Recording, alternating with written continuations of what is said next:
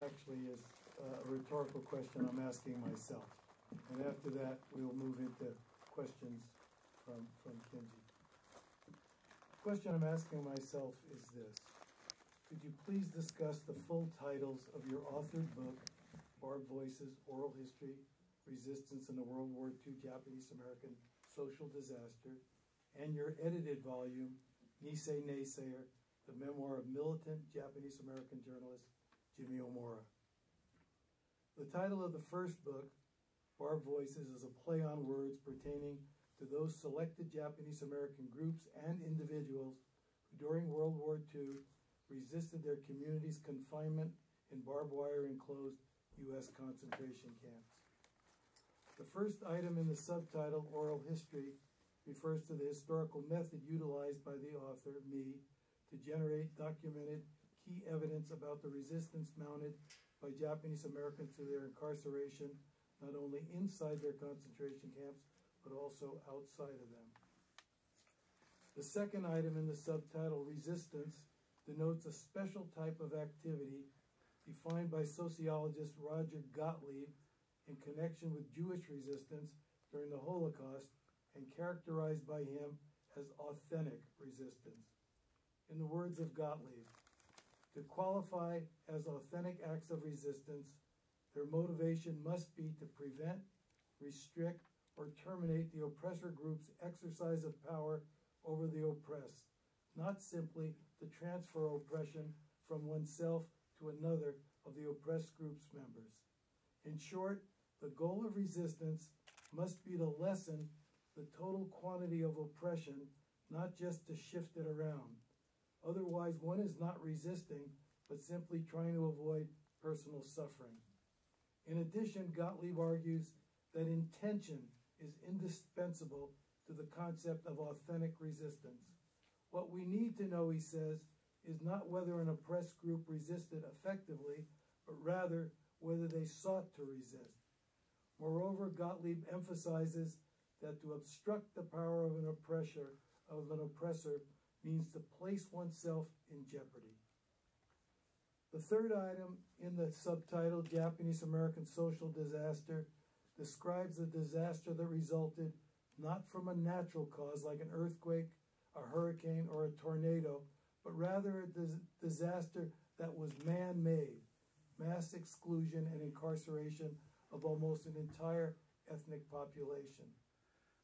Although definitions of disaster are characterized by imprecision, an inventory of them reveals agreement on the following salient elements. 1, whole or part of a community must be affected. 2, a large segment of the community must be confronted with actual or potential danger. And 3, there must be a loss of cherished values and material objects resulting in death or injury or destruction to property. Now, given these criteria, it's hardly an exaggeration or a distortion to say what the Japanese American population underwent during World War II qualifies as a disaster. First of all, the mass removal and confinement policy of the U.S. government directly affected almost the entire Japanese American mainland community. Not only healthy adults, pregnant mothers, hospitalized cases, the extremely aged, and even infants and orphans were evicted to makeshift and isolated detention centers. Second, from the time of Japan's attack on the Pearl Harbor Naval Base in Hawaii on December 7, 1941, to the ultimate closing of the 10 War Relocation Authority administered concentration camps, this affected majority of the Nikkei community dwelt in a daily atmosphere colored and confounded by actual and potential danger. If before the Japanese Americans' exclusion and confinement per se, it was difficult to distinguish between potential and actual danger, thereafter it became virtually impossible to do so. Who is to say whether living in a horse stall or being surrounded by barbed wire and monitored by armed sentries and watchtowers posed a real or prospective danger to the imprisoned Nikkei? Lastly, there is no denying that the third criterion applying to disasters, a loss of cherished values and material objects resulting in death or injury or destruction of property, fits the facts of what the confined wartime Japanese Americans face. Not only were entire West Coast Japanese American communities uprooted and scuttled by Executive Order 9066, but also the series of actions that this action catalyzed entailed a cataclysmic change in every facet of the victimized population's cultural composition. The fabric of family was stretched and torn, the patterns of leadership disturbed, the economic structure dismantled, and the underlying sense of personal family and community identity endangered. And infusing and imparting focus to the assorted socioeconomic losses was the psychological conviction of being a threatened people. But what about the title and the subtitle of the other book here under consideration, Nisei Naysayer, the memoir of militant Japanese American journalist Jimmie Omura? The first word of the title, Nisei, is simply the term applied to second-generation Japanese Americans, the U.S. citizen-born children of the Issei, the immigrant generation of Japanese Americans who were barred by law until 1952 from becoming naturalized U.S. citizens. These Nisei represented approximately two-thirds of the 110 to 120,000 of the incarcerated Japanese American population during World War II. At the outset of the war, the average age of the Nisei was 17 and 1/2 years old. As for James Matsumoto Jimmie Omura, a slightly older Nisei, he was born in 1912, which made him 30 years old at the war's outbreak. The second word of the title, Naysayer, denotes Jimmie Omura as being not only an above-average age Nisei, but also one somewhat different in temperament from the norm of others of his generation, which the late journalistic historian Bill Hosokawa characterized in his 1969 book, Nisei, as the quiet Americans, who were also notable for their being compliant and cooperative. So then, what is the definition of the word Naysayer? Of the word Naysayer. According to one dictionary I consulted, the word conjures up a string of similar words: doubter, gloomy, pessimist, downer, complainer, misanthrope, party pooper, defeatist, sourpuss, killjoy, prophet of doom, and wet blanket. Another dictionary, however, gives this definition of Naysayer: one who denies, refuses, opposes, or is skeptical or cynical about something. This definition comes much closer to what I had in mind in labeling Jimmie Omura as a Naysayer. Still, a third dictionary I perused provided me with 4 synonymous terms for Naysayer that I found even more germane in depicting Omura: dissident, nonconformist, protester, and resistor. For this very reason, I elected to use the following passage drawn from Thomas Ricks' 2017 book, Churchill and Orwell. Thomas E. Ricks' 2017 book, Churchill and Orwell, The Fight for Freedom, as the epigraph. I use this quote as the epigraph for Nisei Naysayer. To refuse to run with the herd is generally harder than it looks. To break with the most powerful among that herd requires unusual depth of character and clarity of mind. But it's a path we should all strive for if we are to preserve the right to think, speak, and act independently, heeding the dictates not of the state or fashionable thought, but of our own consciences.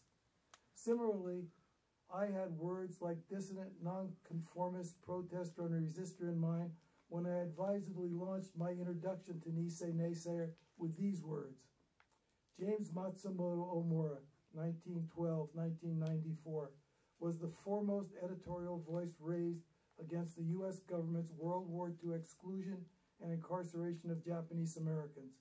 He was also the chief spokesperson decrying the Japanese American Citizens League's, the JACL's, collaborative role in this shameful development. The lone Nikkei journalist to editorialize against the JACL-endorsed federal policy of drafting imprisoned Japanese American citizens into the military, Omura was the first Nikkei to seek governmental redress and reparations for wartime violations of civil liberties and human rights.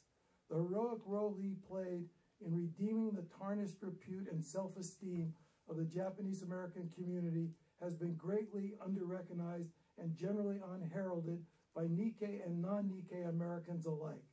Without question, James Omura deserves to be accorded a place of honor in U.S. history commensurate with that already consecrated for resistors Gordon Hirabayashi, Minoru Yasui, Fred Korematsu, and Mitsui Endo. As for Militant, the one word in Nisei Naysayer's subtitle that here requires explanation, my use of it is consonant with the common dictionary definition of this adjective, to describe people who believe in something very strongly and are active in trying to bring about political or social change, often in extreme ways that other people find unacceptable. Militant was a word that Jimmie Omura both frequently and proudly applied to himself, and most especially in reference to his role as a journalist. Thank you, Art, for that very detailed response. Going into some questions now.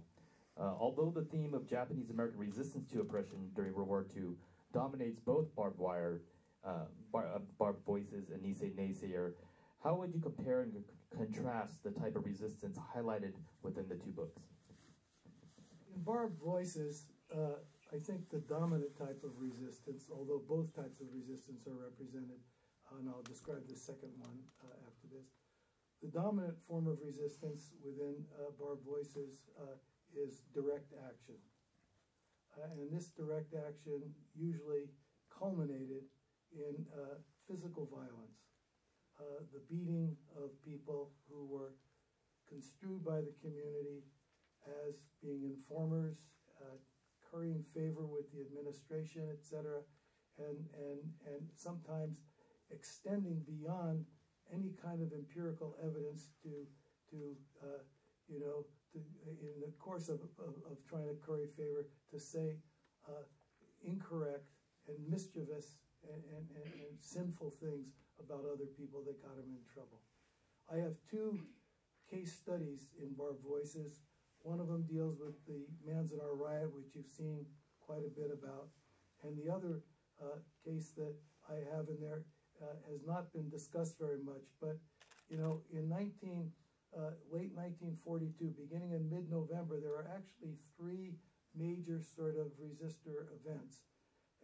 There was the Poston strike, which occurred in the middle of November of 1942, and the Omori film that you saw goes into that. And this was when one particular JACL-related leader, who was a rice grower from the Imperial Valley named Kei Nishimura, was beaten up by several people, and two people who were charged with it were both Judoists. One was George Fuji, and the other was Isamu Uchida, and both of them came from Orange County, where I actually live most of the time, and we have interviews with George Fuji and the Japanese American Project at Cal State Fullerton. And so this was one case, and they were never able to prove that they were, in fact, involved in the beating, and they still haven't to this point. There's no conclusion to that. Now, the third one was the Manzanar riot, and the person who was allegedly charged with this was Harry Ueno, and nobody up until recently was able to provide any proof. And I was the person that was able to provide some proof, and I'll talk about that in a little bit. But in between these two events, at the Gila River Camp in Arizona, there was also a beating of a person who was not a JACL member per se, but his whole crowd was basically JACLers, and Gila was the only camp that had a JACL chapter in the camp. And his name was Takio Tada. And Choda Hirakane was one of 6 or 7 people who were alleged to have beaten him, but the only one who owned up to it was Hirakane. Hirakane was an Issei. He wasn't a Kibe, he wasn't an Issei, he was an Issei. He had 7 kids. He had a respected position in the camp on the camp council, but he readily admitted that he was the one that did it. He said that he was proud of doing it, and he felt that he did it for the good of the community because it was the only way to raise an awareness among the administration to all of the things that were wrong with the administration. And it was such a successful sort of thing that at a point in time that he was jailed for a month. And when he got out of jail, he came back, and his cohorts in the camp so championed him that they threw a banquet for him, invited all of the administrative bigwigs to come and sit there, and they dared not turn down the appointment. And there he served liquor, which was unallowable. He called it Japanese tea. And he served an elegant dinner, and he had all of the people dress up in their finery. And then they repeatedly toasted Hirakani for his act. And the anthropologist Robert Spencer, who was at the Gila River camp, said that at that point in time, the balance of power in the Japanese American community, of the whole community of the Gila River camp, was no longer with the administration of the WRA or the American government. It was the Japanese American community themselves.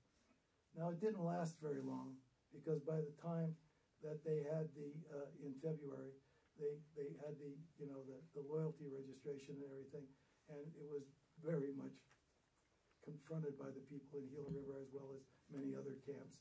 But at that particular time, the administration swooped down with the FBI, Naval Intelligence, Army Intelligence, local police force, and they just wiped out anybody that they thought was part and parcel of that. Now, as a result of that, when the draft resistance movement came along in 1944, only 2 camps did not have draft resistors. One of them was Gila, because most of the people that were against the camp were taken out, the troublemakers, so-called, and at Manzanar. Because you got to remember that the largest group of people who said no to the loyalty oath were at Tule Lake, so they made it into a segregation center. But the second largest number came from Manzanar. So they wiped out the big part of the resistance from the Manzanar thing. So both of those camps did not have any draft resistance movement in 1944. So, interesting. Thank you. You were very fortunate to be able to conduct oral history interviews with 2 very prominent World War II Nikkei resistors, Harry Ueno and Jimmie Omura. Could you discuss your interviews with these 2 men in the context of assessing the overall value of oral history in historical representation and explanation? Yes. I published a co-authored article with one of my graduate students, David Hacker, in 1974 in the Amerasia Journal. It was the first thing that I'd ever written about Japanese Americans. Now, I wasn't a total rank rookie in this, in the sense that for a year and a half before that, Dave Hacker and I went from Cal State Fullerton to UCLA to use the Manzanar papers that were there. And all we did on our 35-mile drive to UCLA and 35-mile back, and during our time was to concern ourselves with the Manzanar riot. I mean, I was dreaming about it at night. I knew all this information. The article is one of those things almost which wrote itself. And there's an article, that article appears in Barbed Voices. In any event, by the time that I had written that thing, I was unable to interview 2 people that I wanted to interview. I interviewed all other types of people involved with the riot. But I wasn't able to interview Harry Ueno, who was the principal figure in the Manzanar riot, and I wasn't able to interview the person who he allegedly beat up, Fred Tayama, who was the super JACL leader within the camp. And the reason I couldn't interview Tayama was because he was dead, But as for Harry Ueno, I thought that he was dead, or he had gone to Japan to live. As it turned out, so did the people I talked to. They thought one or the other. But then all of a sudden, Sue Embry, who was one of the people I interviewed, Sue Kunitomi Embry, who had been an editor of the Manzanar Free Press during World War II, Sue Embry got in touch with me. She said, Don Hata, a professor at Dominguez Hills, has had a call from Harry Ueno in San Jose, and Harry Oeno wants to be interviewed. Don says, you know, I really don't know enough about the Manzanar situation to be able to interview him. Sue, would you be willing to do that? She said, I'll do it if I can do it with Art Hansen. So in 1976, we motor up to San Jose, and we do the interview with Harry. It was a very important interview. It's just his wife there and Sue and myself.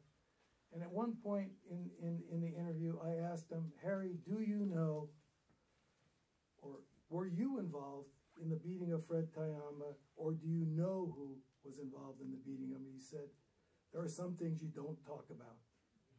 And he was kind of hemming and hawing, and I turned off the tape recorder and I said to him, I said, Harry, you don't have to feel obliged to speak about this on tape, but I think at some point in the future that you may discharge a debt to posterity by clarifying this mystery about what happened at Manzanar on the night of December 5th, 1942.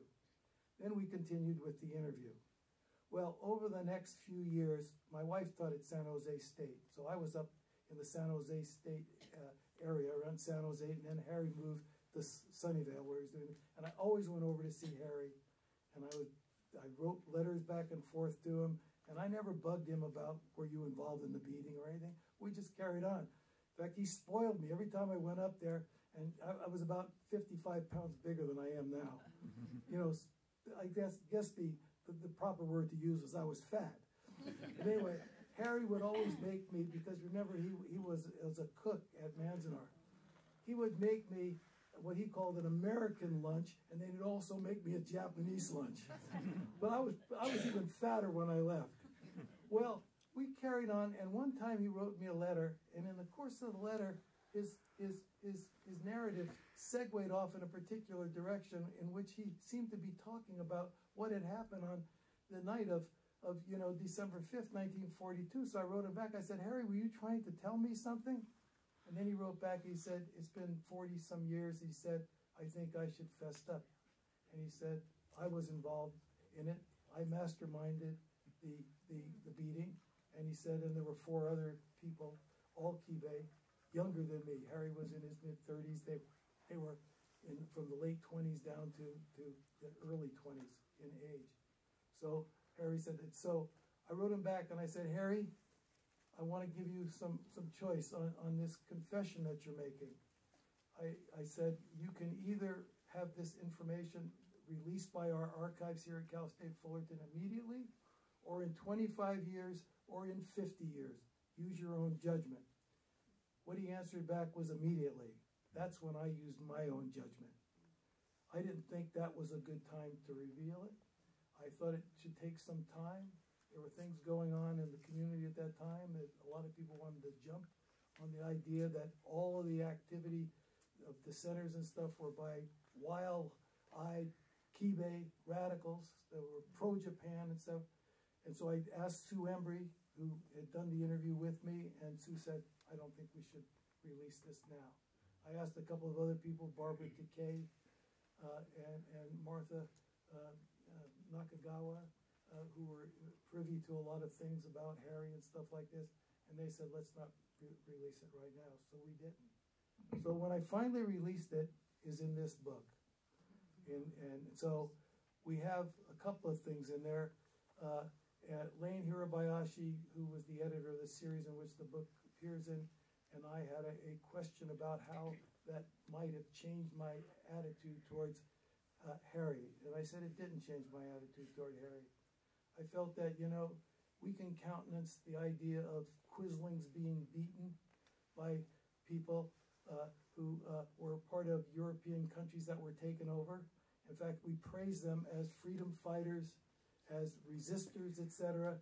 And I don't necessarily I don't truck with violence as such, but I can understand very well how people can be moved to violence as a last resort, which it was. There were so many things happening in the camps that stacked the deck against particularly the Nisei and the Kibe. Not that, the Kibe and the Nisei didn't have allies among the Nisei population. They did, etc. But by and large, etc., most of the disadvantages were to the Japanese speaking and everything. One of the disadvantages was that they had to conduct meetings in the English language. Well, the leaders of the community were the Nisei, and most of them were far more proficient in Japanese, sometimes exclusively so. And the Kibei, many of whom had returned from Japan not too long ago, themselves were problematic when it came to speaking English. You still heard traces of it in Harry Ueno's many years later. So, in any event, recently, I was talking to somebody at the Cal State Fullerton Oral History Program, and I said, I was once up at Harry's, and it was after this 1994 thing, and I said, Martha Nakagawa wanted me to interview Harry about his experiences at the Loop Isolation Center, because Martha's father was at Loop, and she's never been able to find out what was happening with him. So I started asking him that, and again, and maybe he was going into an early period of dementia, but he all of a sudden again segued real quickly, and he started talking about the beating. And so, but I didn't remember even tape recording it or getting an agreement form from him or anything. But then I asked they said, oh yeah, his interview's here, it's transcribed. We've actually, got it available and stuff. And so you'll see it in there if you want to get a hold of that interview. It's the address is available where you can get a hold of the interview. So anyway, that's the experience with Harry. Now with I'll make this fast with Jimmie, because I know time is running short. I met Jimmie Omura in 1983 at a conference in Salt Lake City, Utah. We were both taking a bus from our hotels, a shuttle bus from our hotels in downtown Salt Lake out to the University of Utah campus. And this was a conference on relocation and redress is what it was called.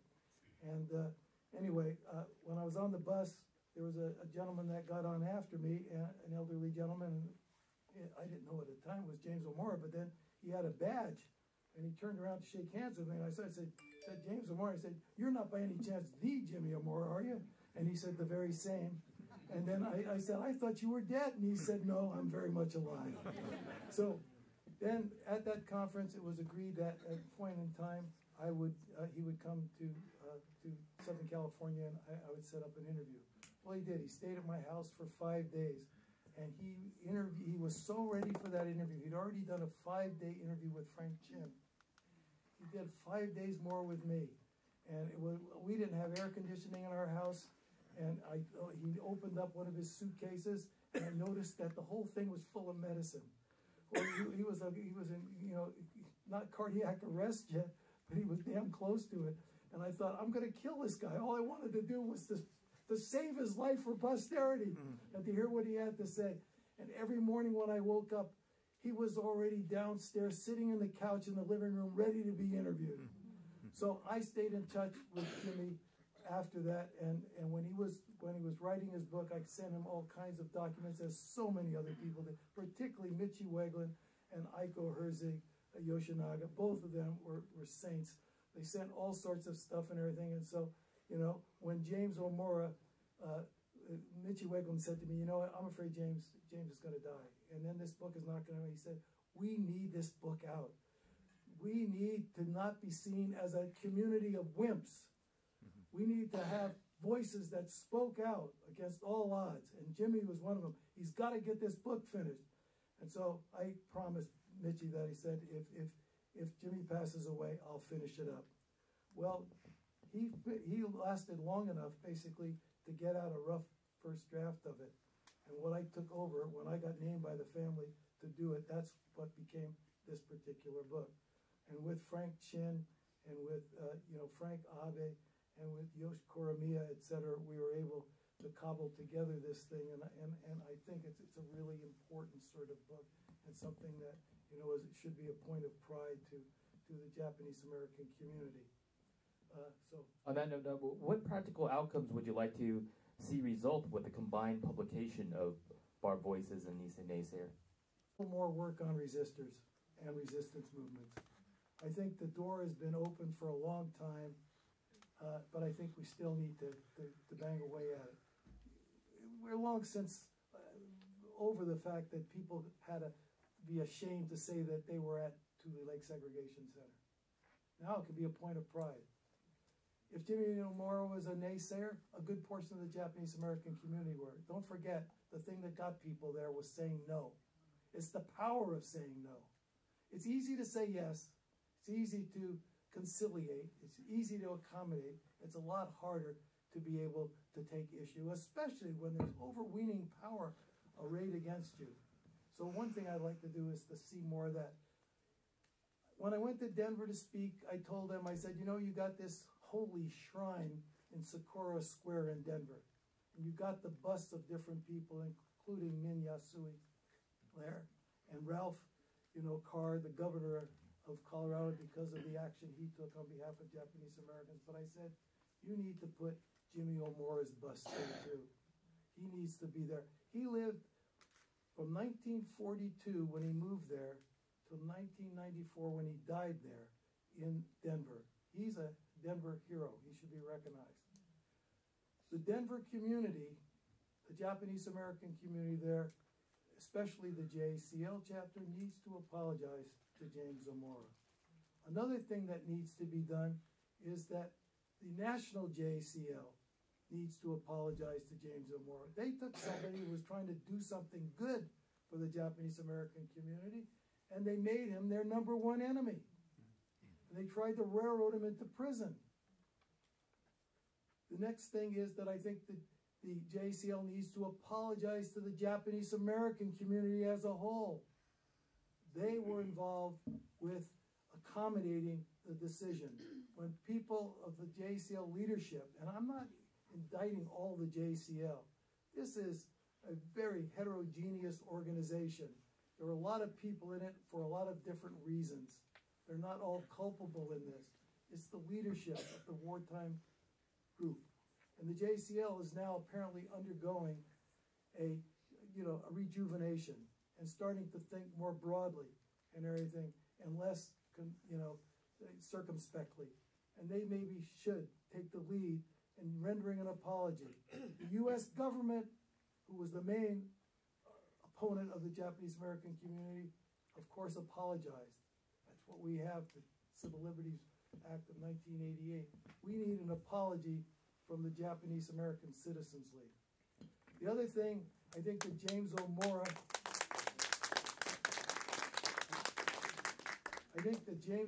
should be considered for a Presidential Medal of Freedom. All three, Naysayer and Gordon Hirabayashi and Fred Kobayashi have been given those posthumously. And I think that Mitsui Endo is going to be given one too. But I think that it's not only James Omura. We got to start rallying up, and probably won't work in the Trump administration. I mean, I'm not an impossibilist. But there are a lot of other people, and I've thought about it. Aiko Herzog Yoshinaga, and I think that she would fly under any administration, frankly. I think Wayne Collins, for God's sakes, what he did. Kiyoshi Okamoto, Frank Emmy, Yuri Koshiyama. There are a lot of people that deserve this consideration. You make up your own favorite list, etc., and mobilize support for him. When Jimmy Carter was making nominations, one of the people he gave a Presidential Medal of Freedom to was John Wayne. John Wayne. And one pundit who was particularly upset about this said, John Wayne, he's not even a good actor.